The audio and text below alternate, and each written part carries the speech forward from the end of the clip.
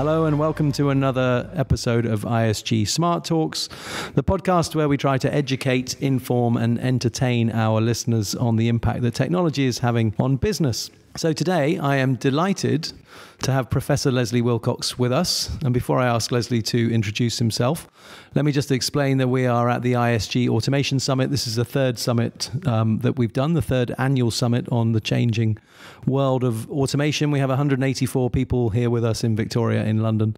And I'm going to be interviewing some of the characters that we have here at the conference who have been involved in this world of automation over the last few years. So first off, Leslie, would you introduce yourself? Leslie Willcocks, Professor of Technology, Work and Globalization at London School of Economics and Political Science. I've been researching information technology for 39 years, the last 4 looking at automation. Wow, and I heard on stage earlier that you have written a lot of books. I had no idea that you were such an accomplished author. How many books have you? It's because I've got a terrible memory, Barry. I've got to write everything down. So we're up to 65 at the moment. They are co-authored books, by the way. Wow, but still, that's incredibly impressive. Everyone says they want to write one book, and you've managed to get involved in 65. That's 65 impressive. Different ones too. Yeah, no, that is impressive. And I know, because I've known you for a little while, that you've written a number of them on this changing world of automation, RPA and cognitive automation and AI, but maybe we'll come on to that in a second. But if you can just tell our listeners, when did you get involved in this world of automation? Yeah. Well, I was 39 years in information technology, partly as a project manager, then as an academic advisor. And late 2014, the guy who invented the phrase robotic process automation, Pat Geary, came knocking on my door, said, "You really ought to get interested in this." I said, "I'd never heard of it." He said, "Well, it's going to be the next thing." And I said, "Well, I only got two questions, really. Is there any there? And is there a business payoff? If not, I'm not interested." Yeah. He eventually, I won't say sponsored, because supported, shall we say, because they didn't have any money at the time, that particular supplier. A research effort. We started small. It rolled into a book, which we published in 2016, of success stories, highly detailed case studies. And we think we sort of mastered how these successful companies did it in terms of 30 action principles that they seem to follow. Yeah, I know Pat pretty well too, and he always says, "Oh, I invented the term RPA," and I was thinking, I wonder whether he actually did really invent the term RPA. And there we have it. He did. You were validating that claim. So no, and of course, and I think our listeners may be aware that Pat was Chief Marketing Officer at Blue Prism, who back in those days were very small, although they'd been around a long time and have been incredibly successful in this RPA space, floating, I think, 2-3 years ago. Not to be successful at the moment. Absolutely, yeah, absolutely.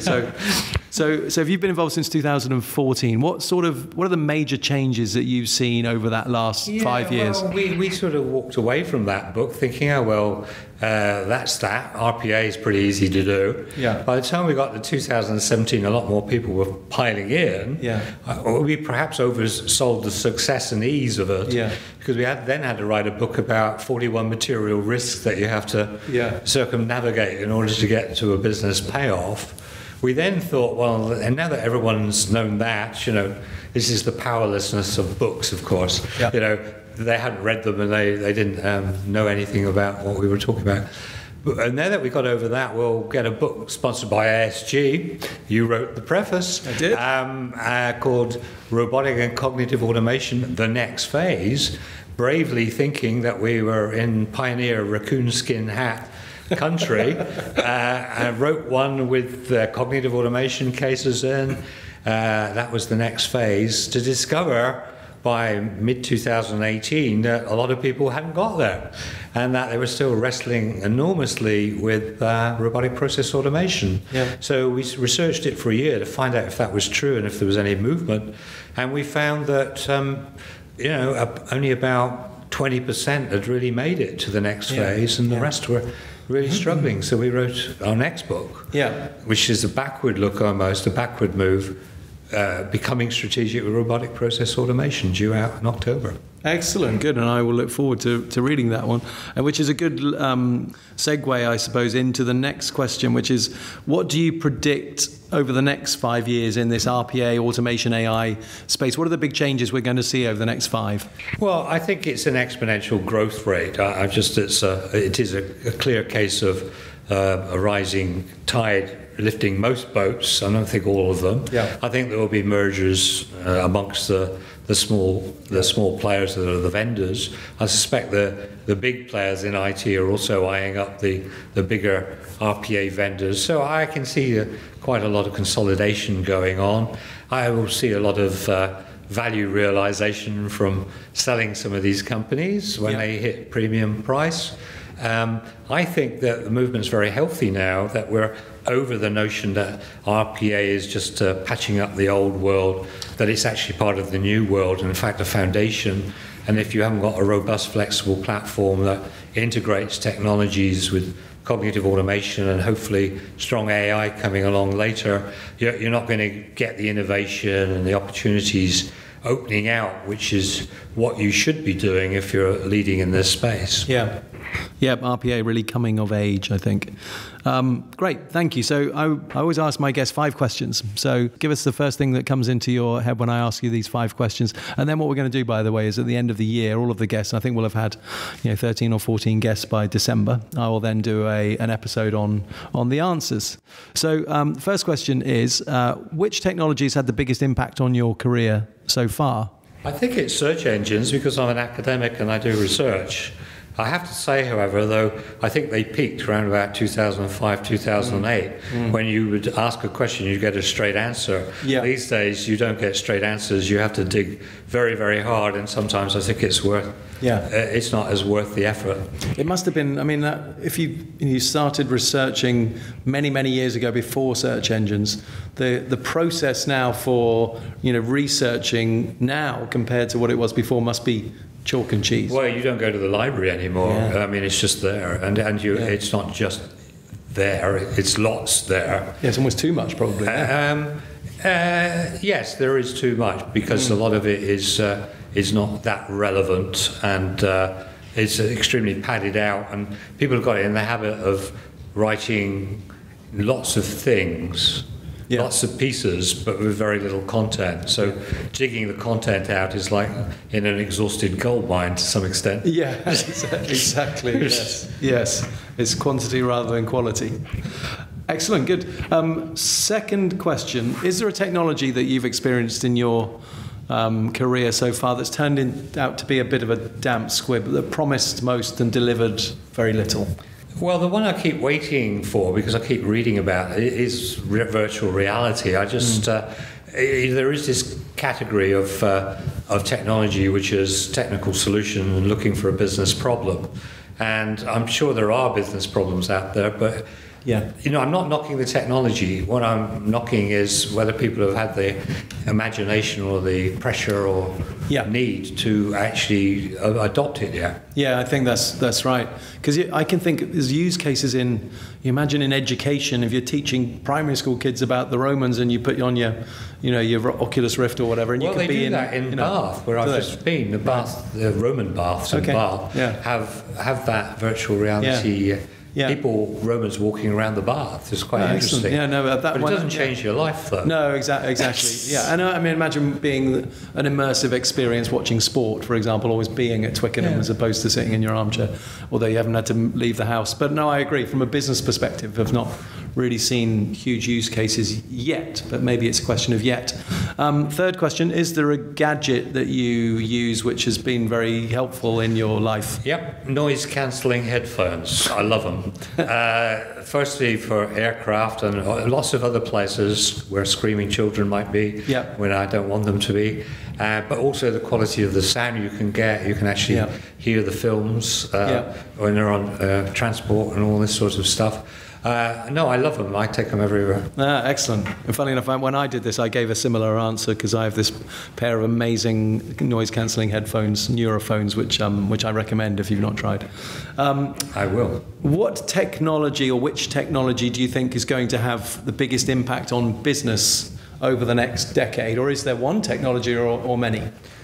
I think it's the convergence of technologies that's going to make the difference. I think we're at a stumbling, embryonic, let's suck it and see kind of stage. People, if we put this with that, what happens? If we put that with that, oh, look, that happens. Or that doesn't happen. And I think there's going to be a lot of fumbling in the dark, as it were, before it might be 5 years before the convergence occurs. And then I think we might get liftoff in some organizations. I think that's right. It's very often businesses, some of the most successful businesses now, and Uber's a great example, they didn't set out with that business model. They set out to be a limousine company that you could just book using an app. But they didn't realize at the time the benefits of this crowdsourcing model, because they'd taken one step in the stepping stone, if you like. They then saw another route to go on. I think that type of thing is going to happen a lot. Yes. Yes, very few things are a long-term strategy. Yeah, exactly. Excellent. And then the final question, is there someone who's had a real impact on your life from a technology perspective, a technology hero, as I like to call them? Yeah, my hero's my colleague at Templeton College, Oxford, David Feeney, because I keep using his diagram. He has wonderful diagrams called Navigating the Four Domains of Technology. And the four domains very quickly are hype, capability, usefulness, and strategic. And the argument is that a lot of technology initially is hyped, so forget about that. A lot of it is capability in terms of technology, it works, but what's the problem? The third one is the dangerous area, usefulness. Everyone can argue for a use for their technology, but whether it makes much difference is another question. And then, according to him, there's the business agenda, which is the strategic use of the relatively few applications that give disproportionate business payoff. And I love it because it forces you to focus, and I can explain it in 2 minutes, and everyone understands what I'm on about. I am going to look it up and start to use it. It's in our new book. Well, there you go. I will have a copy of the new book. I'll buy a copy of the new book, and I will use it, because that seems like very good practical advice. So Professor Leslie Willcocks, thank you ever so much for joining us on ISG Smart Talks. Speak to you soon. Thank you. Pleasure, Barry. Okay, I am joined here by Craig Jones from Wipro, who is Partner Advisor Relations. So welcome, Craig. Thank you for joining me. Why don't you introduce yourself to our listeners? Sure. Hi, I'm Craig. As Barry said, I look after a portfolio of our partners, broadly called advisors. ISG is one of our most significant relationships, but look after a number of other sourcing advisors across UK and Ireland, France and Spain. Great, thank you. And you've, I know, been involved or working in and around all sorts of operational excellence and efficiency, but where automation has played quite an important role. What have you seen change most over the last, let's say, 5 years or so? Right, okay, yeah. I mean, in terms of the full cloud, mobile, smart, everything coming into play, the adoption's been phenomenal. And now, since we're here at the Automation Summit, seeing the adoption of RPA particularly, it's a technology that I've known for the last 20 years. We used to call it workflow, I think, back in the day, but now adopted really full scale by many clients. And now most of them are now saying, what next? What do we move on to something else?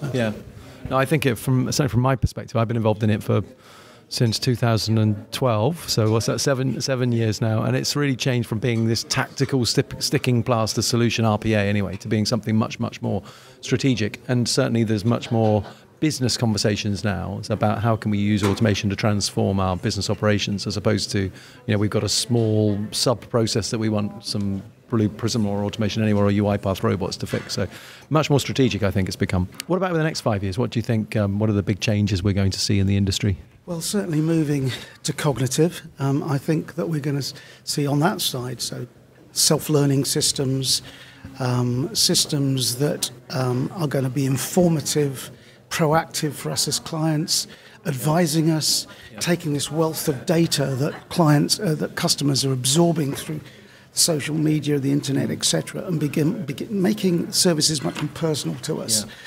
cutting the crap out. So on that side, the other side, of course, regarding cloud and the whole as a service model, I think they're going to see clients moving to IT as a service, as much as possible, just being bought as a service in the way that you and I pay for water or electricity. Yeah. No, I agree. I think the as a service will play a huge role and already is, and we're seeing massive growth in the industry fueled by as a service.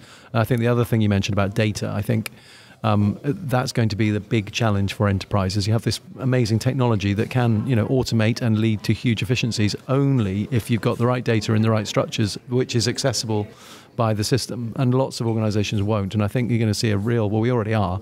You see a real focus on getting your data in the right shape to be able to be accessed. So good. So tell me about Wipro Homes as well, which I've known about for a number of years now. It must have been around for how long has it been around? 3 or 4 years? Yeah. Right. 5 years since it was announced. Yes. Yeah, and so what sort of, has it been a huge success? Are you seeing lots of adoption of it? Tell our listeners what it is and how it works.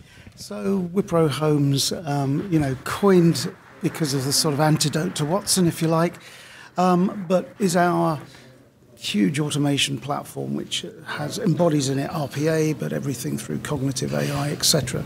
But also a platform to integrate with the other providers out in the industry. So we have a huge ecosystem of relationships with all the major players. We, as a company, have more Watson developers outside IBM than anybody else. Right. So Homes in and of itself, though, is where we bet our automation future. Yeah. And we've automated lots of services inside Wipro. We're probably the biggest user of Homes, but also many of our major clients are now using Homes. So. Yeah.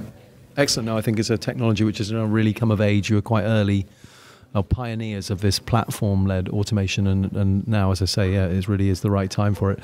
So I ask all my guests on the podcast 5 questions. So I'm going to ask you 5 questions. So the first one, which technology has had the biggest impact on your career to date and why? Now, strangely, I'm going to say document image processing because very exciting. because at the end of the 90s, when I was fairly new into IT, I worked for IBM. IBM developed a huge platform for image processing, which we sold far and wide, which transformed many of the insurance companies and banks around the world in terms of what was then straight-through processing, and transformed my career because I sold a lot of that stuff. I became quite successful, joined some good teams, and put me in a place that perhaps I wouldn't have been previously.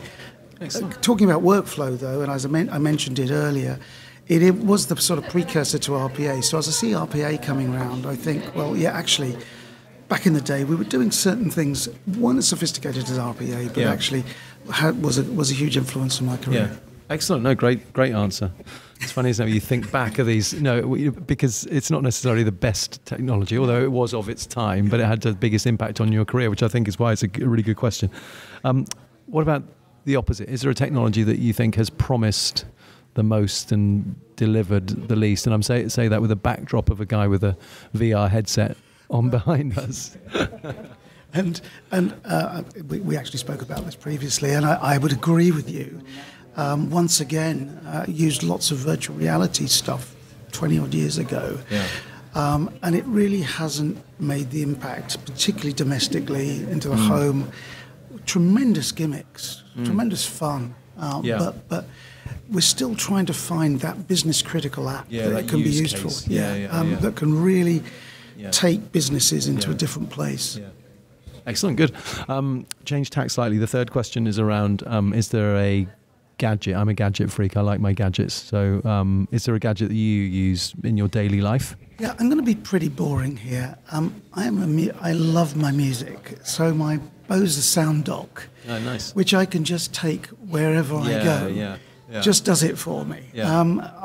Headphones closes me in too much, but the Sound Dock is just fabulous. And great quality with that as well. Absolutely. Excellent. Okay, back to technology and its impact on business. Over the next decade, is there a technology you think is going to have a significant or material impact on business? I'm sorry to come back to it, but I do think automation, because I think it's going to transform our ways of working. It's going to transform our workplace. It's going to transform our home. It's going to transform every aspect of our life. Automation, cognitive, in all of its guises, will make our kids' home and work life just completely different to ours, I think.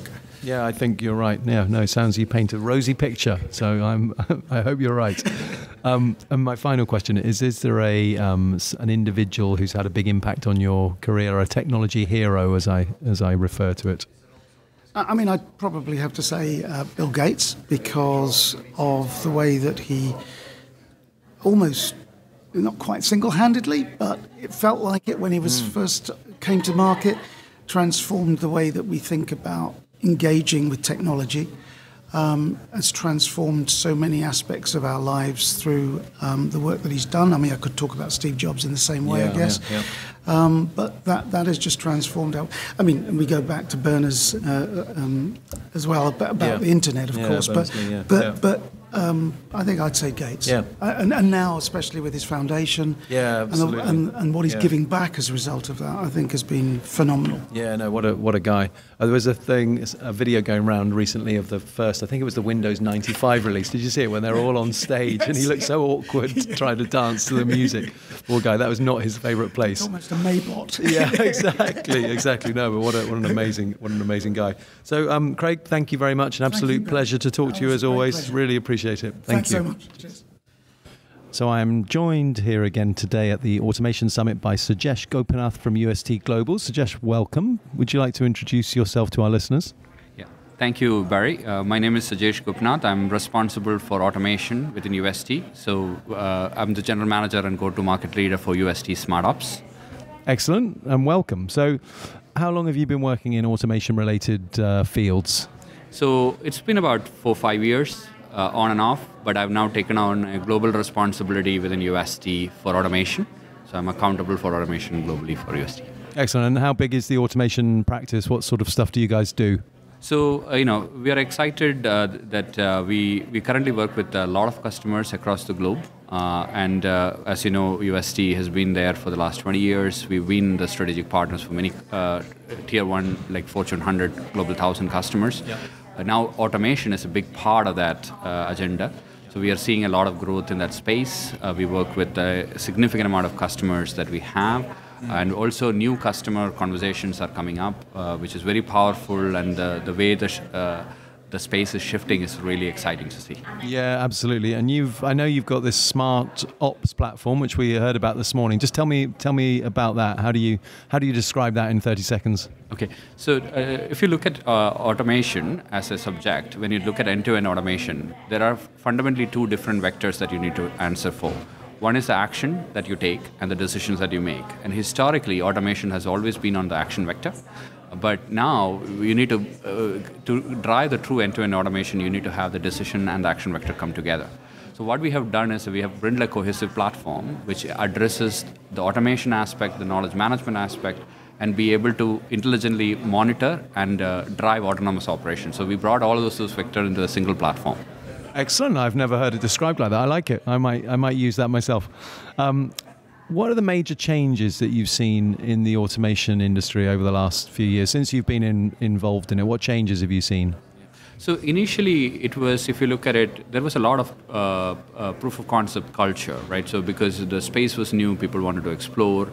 Now it has the time has come. So if you look at last 2 quarters, I would have spoken to more than 100 customers, all the way from the C-suite to even the practitioner. Yeah. Now it is about delivering value.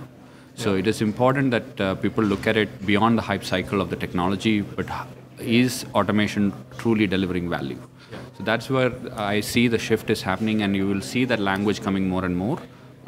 People are asking for those kind of outcomes that the automation can deliver to them. Yeah, it's gone from being tactical to much, much more strategic and much more outcome-based as well. And I would recognize that and would agree with you. What about the next 5 years? What do you think is going to happen over the next half decade? Yeah. So the way you have to look at the space is that one is the customer expectations are changing quite rapidly. So you will see the convergence of the customer expectation, the system transformation that needs to happen, and having an intelligent layer that support both of these aspects. That's where the world I see is going. Yeah, it expands out of just RPA into much, much more of a enterprise-wide, more strategic layer. And I think the challenge will be orchestrating the sort of all of the different bits of technology across the enterprise, or automation technology, stitching them together so that they can work across the enterprise. So that's why we look at illuminating that workflow for the enterprise. So that's why we created one of the aspects of the platform that we developed is to have that orchestration as a key differentiator. Yeah, no, I saw that in the presentation this morning, which I thought was your colleague did a very good job. Very bright guy. Yes. Yeah, absolutely. Yeah. So the 5 questions that I always ask my guests. So I'm going to put on you without any preparation. So, which technology has had the biggest impact on your career to date, and why? Yeah. So I would say automation, not because I am currently responsible for automation, but what it has given me personally is an insight about what really matters in the enterprise. So if you look at the conversation that we are having at the C-level, we really are able to understand the business impact these kind of technologies are delivering. And it also enhanced our own thinking about what we should do beyond just the automation. So yesterday, Professor Willcocks was talking about is where things are heading to is about looking at not only just automation technologies, but the overall ecosystem. How is it delivering the business value very quickly? Yeah. So having that know-how or getting that expertise or experience from the customers was really, really useful for me to look at the entire technology space in a different lens. Yeah. Excellent answer. Is there a technology that you think promised the most, you were all excited about, and then delivered very little, sort of turned into a damp squib? I wouldn't put it that way, but see, blockchain is a technology that I've heard a lot about it. We ourselves have worked on it significantly, but the amount of practical applications is still yet to be seen. The true power of it. Yeah. Because everybody believes that that's the next kind of an operating system, so to speak. Yeah. But we are yet to see how it can make it more practical. Yes, lots of talk and little action so far. And who knows, maybe it may be the technology that will come of age, but right now it's still, there aren't enough. Iceberg. Yeah, exactly. We are seeing only one small portion of it. Yeah, and I think it might be, right? But and certainly certain aspects of distributed ledger technology might well be. But I agree with you. It promised so much for the last few years and really has delivered, I suppose it's debatable, but delivered little value to enterprises yet. No, good answer. My third question is there a gadget that you use on a regular basis that's your favorite gadget? Yeah. So, I'm giving the obvious answer, which is my phone. But after the PDA started becoming more and more prevalent, that was really helpful in terms of managing your time, managing your this thing. We have to be careful that it, sometimes it takes too much of a personal space as well, because it's quite accessible. But given that it has really improved the productivity quite a bit, the aspect of you going away from emails and going more towards interactions, etc. It's really, really powerful tool. So I really would say my iPhone is my key gadget. I would have to agree with you. I think if I lost this iPhone, I'm not sure how I would manage. Right? It's everything, isn't it? In the palm of your hand. True. From recording a podcast to your emails to your social media to your photographs to your music to everything. So absolutely. And I think the iPhone's only about 10 years old. I think now, isn't it? Something like that. Amazing how quickly we've become so reliant on these devices. My penultimate question: which technology do you think is going to have the biggest impact on business over the next decade? Yeah, so definitely I believe the AI, machine learning, those technologies will really deliver value because, the struggle that enterprises had was be able to tap into their digital exhaust and be able to get the best out of the data that they have. Yeah. But there are still some roadblocks that we have to we have to solve those roadblocks basically. Yeah. But I think that has real value. But the key would be that enterprises should look at not the hype of the technology, but the business value that they're expecting from that technology. Yeah. And if they look at from that lens, I'm pretty sure AI, ML technologies can really shape, can deliver a significant value to the business. Yeah, no, I totally agree. I think when I did this, I gave the same answer. I think I'm really excited about particularly what machine learning can do over the next decade. So, and then my final question is there an individual, a person that's had a big impact on your career to date, a technology hero, as I call it? Yeah. So there are many, but if you look at again, I comes from a more of a business background, and that's where operational background. So definitely my own ex-CEO Sajjan Pillai and the current CEO Krishna Sudhindra, they look at problems from a business lens, and they look at what is delivering to the enterprise. So that they were really a good role model coming through the ranks. But also, if you look at externally, people like Satya Nadella from Microsoft, the way he has changed that enterprise completely from Microsoft, Indra Nooyi, and so quite a few of them from a CEO ranks and how they see it. And we talked about Jack. I mean, amazing individual and how he thinks about business. So those are some of the heroes. Inspiring leaders, all of them. Great answers. So, Sujesh, thank you ever so much for joining me today. It's been an absolute pleasure. Very, thank you so much for the time.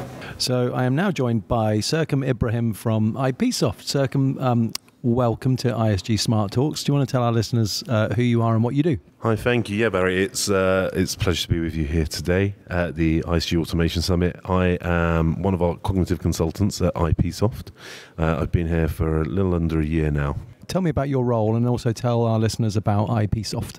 Sure. So IPsoft is a 20-year-old organization headquartered in New York. Our chairman and founder and CEO, Chetan Dubey, started the company with the intention of liberating organizations from repetitive operations and really enabling them to leverage what was then the sort of birth of automation technologies. Subsequently, we've grown in two distinct areas. One is IT operations automation, where we are accredited as one of the leaders in that space. And more recently, over the last 5 years, we've created an intelligent virtual agent or a virtual assistant called Amelia that many of your listeners may be familiar with. And Amelia is widely regarded as one of the most mature products in that market. So using machine learning and natural language understanding for cognitive engagements through chat, through speech, etc. Excellent, thank you. And I know, I certainly believe that we will be talking to machines in the same way that you and I are talking now, and Amelia is at the forefront of that. I think you were telling me over dinner last night how many conversations she has over a period of time, right? How many dialogues is she in each day? Well, it's certainly in the millions.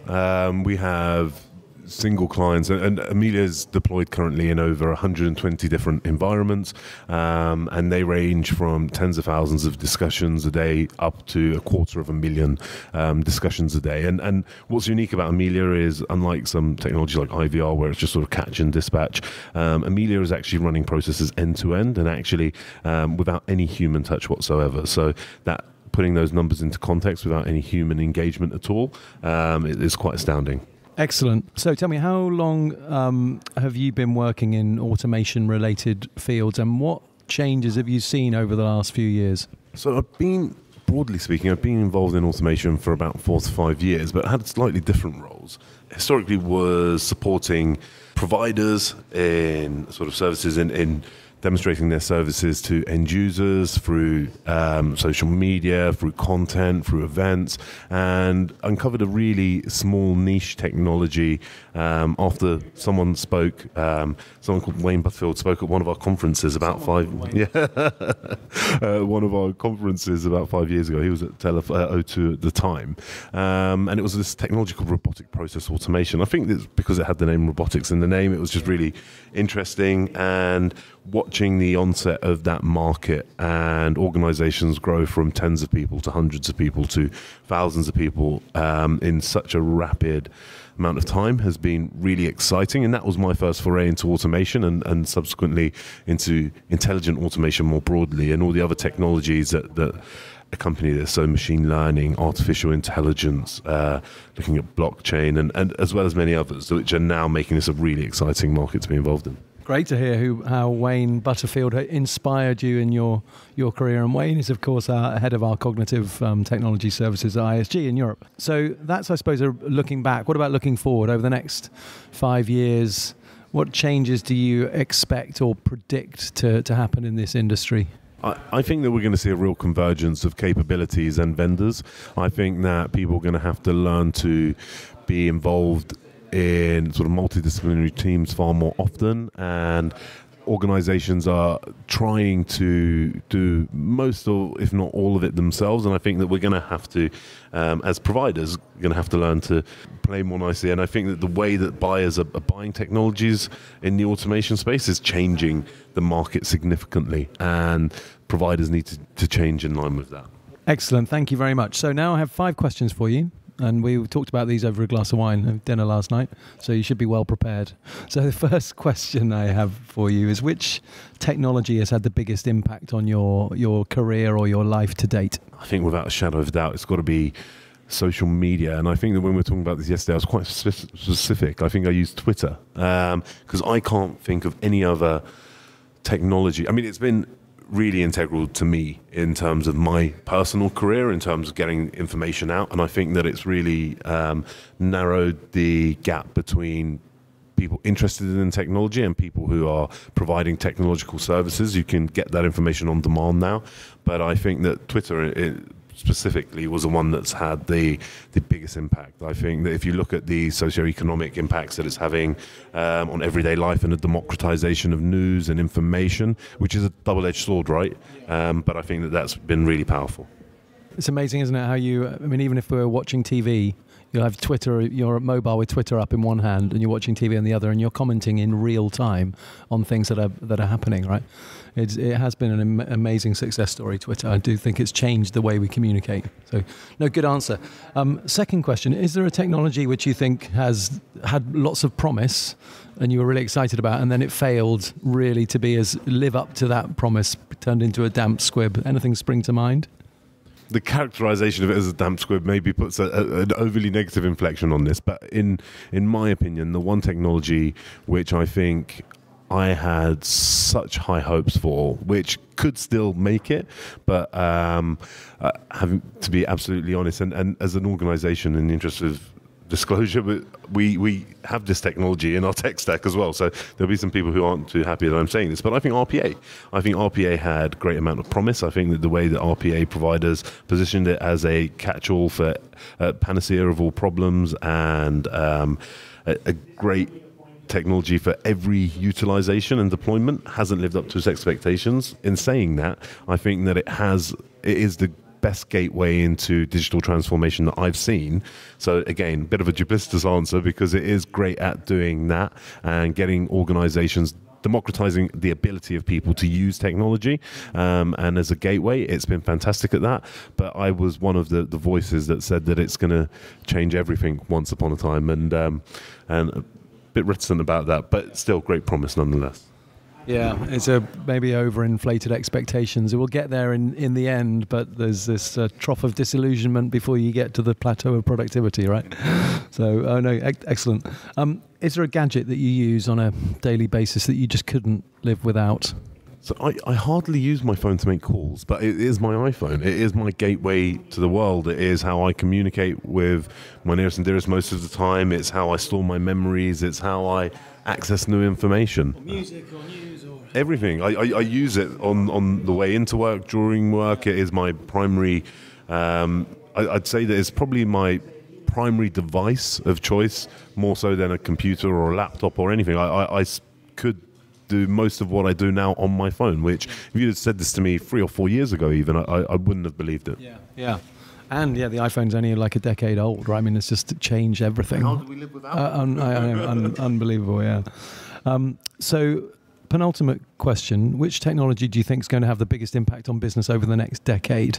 So my heart says AI, because that's what we do, and conversational AI is obviously a big part of my everyday life. But just having a look at the onset of virtual digital organizations, I think that blockchain and specifically cryptocurrencies of the ilk of Bitcoin or Ethereum. Other digital currencies are obviously available, but I think that when the likes of Facebook, Google, Amazon, Microsoft start issuing their own currencies with the power that they have in decisioning and data acquisition, together with the hold that they have over markets, and in the future, I mean, if you look at drone technology as well, delivery of goods, I think that they will then have a full spectrum hold on the market, and it will be extremely powerful when that technology is engaged with the platforms and the communities that they own, and it will change retail and it will change life in general. So I would have to say cryptocurrencies and as a facet of sort of blockchain. Yeah. I mean, it would change governments, it would decentralize everything, right? I mean, it's so powerful. I mean, I actually think that it will make technology companies, I mean, a lot of technology companies are already powerful, more powerful, some of the large technology companies, than most governments in the world. But I actually think that will be the inflection point where large enterprises will become as powerful, if not more powerful, than countries, because they will be able to issue their own currency. And it will be very, very difficult to track. So from a socioeconomic background, and politicians aren't talking about it, which is why I think that it has a massive propensity for good potentially, but it's something that we should keep an eye on. So it's, again, another one of those double-edged swords. No, I totally agree. It'd be interesting to see which way it goes. But I think it's a really good answer. So final question, is there somebody who in your professional life has had a big impact on your career today? I call it a technology hero. Anyone spring to mind? Yes, I've got a couple of people who, this is very personal to me, who have been extremely helpful in helping me to understand the technology landscape and what the landscape of the future will look like, and debunking some of the ideas I had when I was a young, aspirational sort of technological enthusiast. And the other is somebody who, in terms of how technology is iterated, how it's explained, and how technology is impacting people, it has sort of mentored me through a lot of that. So the first would be Francis Carden, who is now at Pegasystems, who was previously at OpenSpan, the CEO there.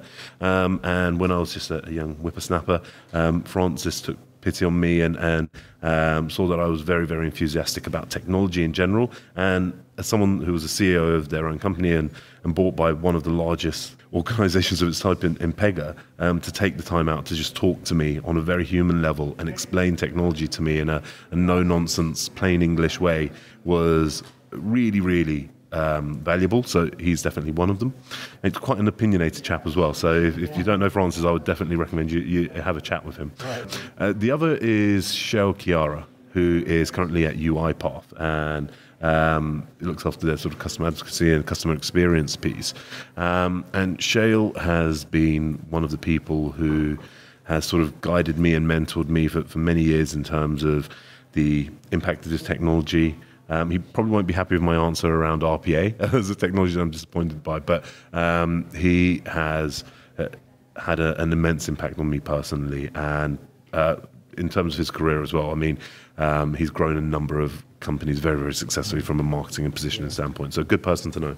Excellent. They both sound like inspirational characters. So, Serkan, thank you ever so much for joining us on ISG Smartalks. It's been an absolute pleasure.